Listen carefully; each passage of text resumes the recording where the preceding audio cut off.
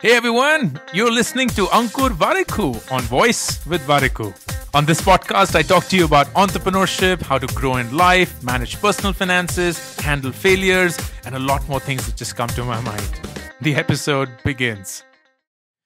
In this podcast episode, which is basically an audio version of a Twitter thread that I wrote and was extremely well received, I talk about 10 90-day challenges that you can pick up for your mind, body, or soul. Number 1, structured thinking. Now, our mind is constantly buzzing with thoughts. And before we start speaking, what we fail to do is structure them because there's just so much that's happening. I know most of you would be experiencing this where what you want to say, and there's just so much you want to say because it's in your head. So by the time you end up saying it, it doesn't come across in the way you wanted it to. So what is needed is a way to pace our thoughts. And that is where writing helps. Writing is the slowest form of expression. So when we're writing, we're not just thinking about what we wish to communicate, we're also selecting the most important thought from all the other thoughts that we have in our head. So the first challenge is write every day for 90 days. For the next 90 days, just write every day. It doesn't matter what you write on, it doesn't matter how long you write. The important thing is at the end of that exercise, you will always conclude with this sentence. This tells me that dash, fill in the blanks.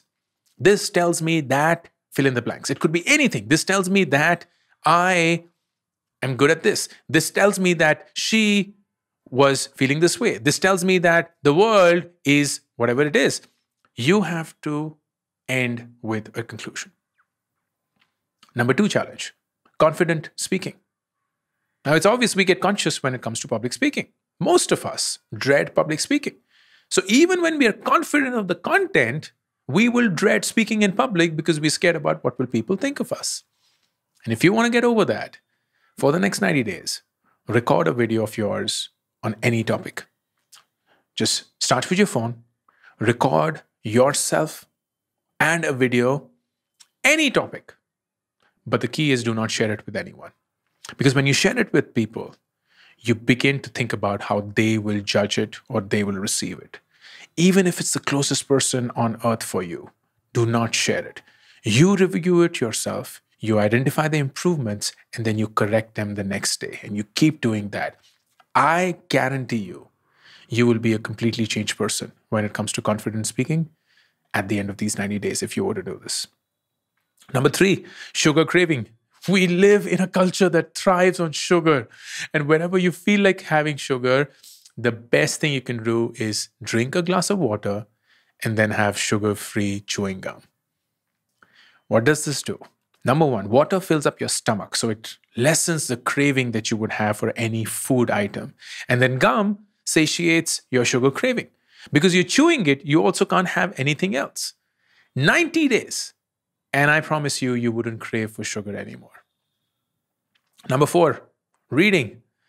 Reading is a big skill that a lot of people wish to acquire, but it is hard to do so because we don't know the habit of reading.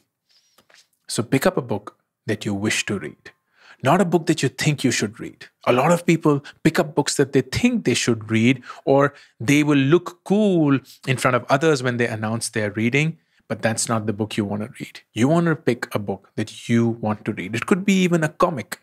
It could be a magazine. It could be anything. Pick a book that you wish to read and read for 10 minutes every single day for 90 days. Do not share the name of the book with anyone or even the fact that you're reading it. Do it only for yourself. And if the book doesn't interest you for whatever reasons, drop it and pick another one. Because it is as much the book's responsibility to hold your attention as it is your responsibility to give it attention. But what's important is that you read every day for 10 minutes for the next 90 days. Number 5, meditation. And here's how you would build it. Put on a nature sound. It could be a beach, it could be rain, it could be birds chirping, whatever it is. Sit straight, either on the floor if you're comfortable with that, or on a chair if you're not comfortable sitting on the floor. Close your eyes and just observe your thoughts for 10 minutes. Don't try to stop any thought. Don't be like, oh, I shouldn't be feeling this way. I shouldn't be thinking this way. No. Don't try to record any thought. Oh my God, I remembered something, I have to record it. No. And don't try to go deep into any thought. Oh, why am I thinking this way? Let me figure this out. Oh, this is interesting. Let me go deeper. None. All you have to do is just observe your thoughts. As if you're observing cars that are passing by on the road. You're not attached to any car. You at best observe the color, the driver, admire the make or the model, and then it's gone. And you move to the next car. And you move to the next thought. You move to the next emotion. 90 days, my friend, and you will be changed as a person if you follow this. Number 6, getting rejected. We all hate rejection. We, in fact, fear it. We fear it so much that we do not even start anything for the fear of being rejected. But rejection is actually a muscle that can be built for us to get comfortable with it. And here's how you do it. Every day for the next 90 days, pick up a small, immaterial, harmless task where you have a very high chance of getting rejected.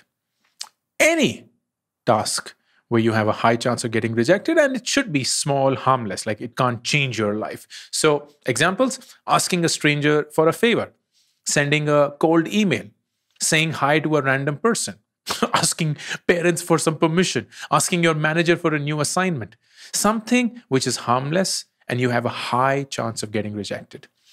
And when you do get rejected, because there's a high chance that you will, reflect upon 3 things. How did I feel? Why did I feel the way that I felt? And what could I have done to be accepted instead of rejected? And then attempt the same task again with this reflection now in mind. In 90 days, I promise you, you will have a very different and a meaningful relationship with rejection. Number 7, resisting the obvious. If we do what everyone else does, we will end up more or less where everyone else is. So if you want to have a shot at changing your orbit, if you want to be dramatically different from what others are doing, you have to look beyond the obvious and consider it, if not follow it.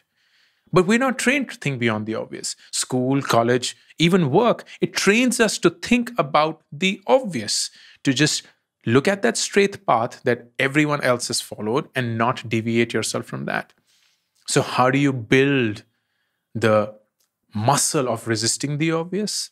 For 90 days, when you're faced with any decision at all, ask yourself, what would most people in my situation do? What would most people in my situation do? Simple question. And then, for some time, ignore that most probable option. Assume it doesn't even exist. It's not even an option. You can't pick that. And then force yourself to consider other alternatives. As crazy as it sounds, but force yourself to consider other alternatives. Write them down in your notebook. And for each of those options, ask yourself 2 questions. What's the worst thing that can happen? What's the best thing that can happen?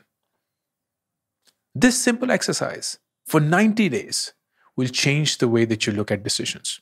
It doesn't mean that you'll always start taking the non-obvious choices. What it does is it will train you to consider the non-obvious choices when you are faced with any decision. Number 8, waking up on time. If you get up at 8 a.m. today and you wish to get up at, say, 6 a.m. tomorrow, it won't happen by just setting up the alarm. That's what most of us do. We set up the alarm for 6 a.m. It might work for 2 days, 3 days, maybe even a week, post which your body is like, oh, I want to go back to 8 a.m. I want to go back to 8 a.m. The key is to trick the body to waking up early. How do you do that? Whatever time you get up today, set the alarm for 10 minutes earlier. No more than that. So 8 a.m. becomes 7:50 a.m. Get up at 7:50 a.m. No snoozing, and you do that for 10 straight days. Your body won't even notice the difference. 10 minutes, it wouldn't even notice the difference. Again, 10 minutes earlier for 10 days. 10 minutes earlier for 10 days. By the 90th day, you'll be waking up an hour and a half earlier than you were. And of course, that's not going to happen if your body doesn't feel that it has got the adequate sleep that it deserves. So ideally, you should have also slept on time as well. Because the key to waking up early is not waking up early. The key to waking up early is sleeping on time. Number 9, overthinking. Our mind is our best friend because it has the power to imagine, but it is also our worst enemy because it is trained to imagine the worst more than anything else. And our mind, by design, focuses on possibilities, not probabilities. Something that I spoke about in an earlier podcast episode as well. You might want to check that out. Every time we step out, there is a possibility of us getting hit by a bus, right? But we still step out fearlessly. How come? It's because we've told our brain that while the possibility of getting hit by a bus is real, the probability of that is low. So for 90 days, assign probabilities to every possibility that comes to your mind. When you're overthinking, when you're going into that overdrive, and all those possibilities are emerging, this can happen, this can happen, this can happen. Physically, write down the probability of that happening. And at the end of this 90-day exercise, you would have trained your mind and thus tricked it to not overpower you with its possibilities, because you now know the probabilities as well. Number 10, procrastination. The beloved procrastination. Here's the simple reason we procrastinate. We think we still have time. That's it. We think we still have time, and that's the reason we keep pushing the can further down the road.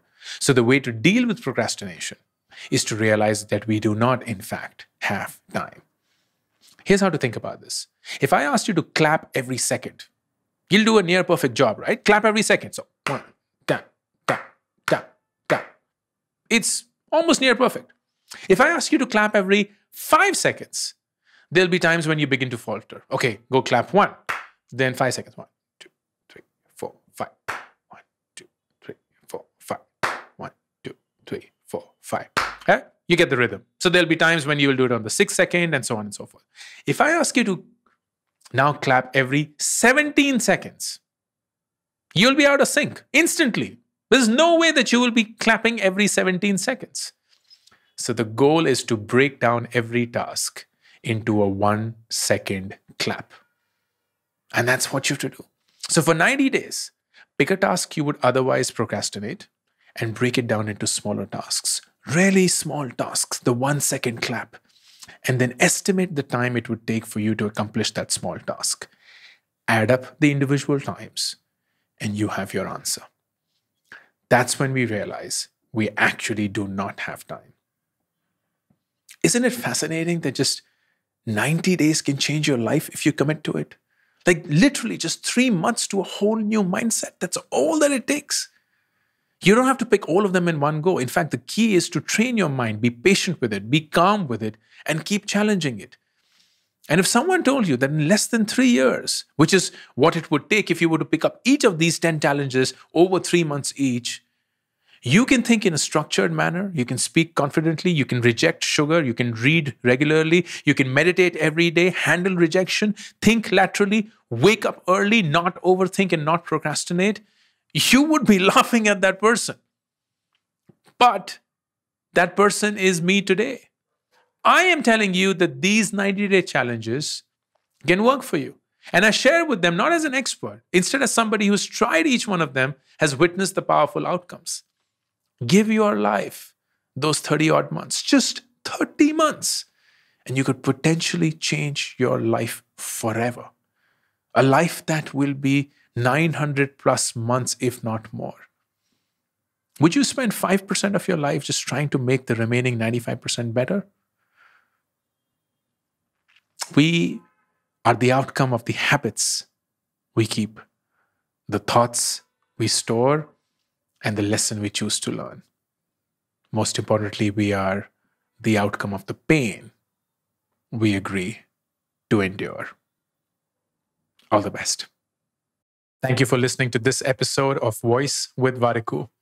To be notified of upcoming episodes, be sure to subscribe and follow the show on this app right now.